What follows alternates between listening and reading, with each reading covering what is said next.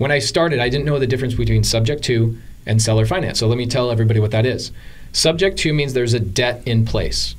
It doesn't mean that it's only the mortgage. Like we subject to an air conditioning unit the other day. I don't know if anybody, like, I don't know if you saw that on my Instagram. But I could have just paid the air conditioning unit off at close of escrow, but I was like, why would I pay that off right now? That's $12,000. So freaking George Brazil took advantage of this person.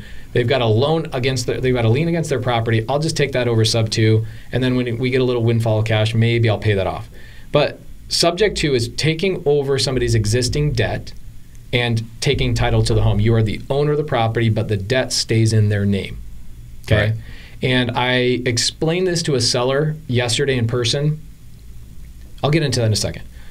So that's subject to. Seller finance means that somebody owns something free and clear, and they are then turning into the lender and lending their equity to you at a certain installment payment or a set of payments, right? Right. And you can structure that however you want. $1 million, $1 a month for a million months, or $1 million for whatever. It doesn't matter. You can structure it however you want, and you can be ultra creative, which is why it's fun to be in that niche. Yeah. So I figured these things out. I divided this out, and I go, oh my gosh, if I want to make 20 grand a month, I'm going to back this out, and this is how many houses I'm going to go do, and I could literally live on 20 grand a month the rest of my life. It was like this thing in my mind, how fast can I get to $20,000 a month in pocket cash flow? Yeah. How fast can I do that?